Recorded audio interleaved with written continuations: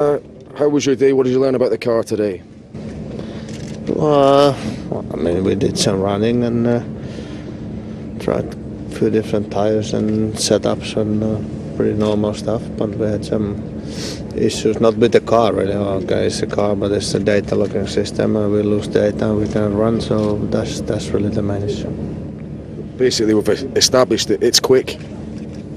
But yeah, of course, it's hard to say what the other teams are doing, but we are pretty happy how it goes. There are some issues that we have to fix, and we can definitely go faster. But I mean, not too bad. Yeah. With the temperatures today being a little bit cool, is it hard to get decent tire data?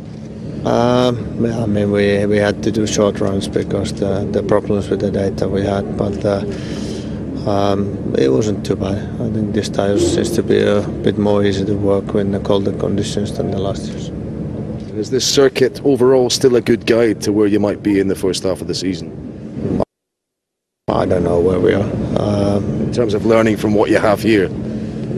For sure it's better here than it was in Jerez because we're going to race here, so it definitely gives us a better idea. But I mean, usually last year we saw the car was pretty good everywhere, and I don't see a reason why we couldn't be pretty good with this car. But is it good enough? I have no idea. Just a final word. Is your hunger for a second title the same as your hunger was for a first?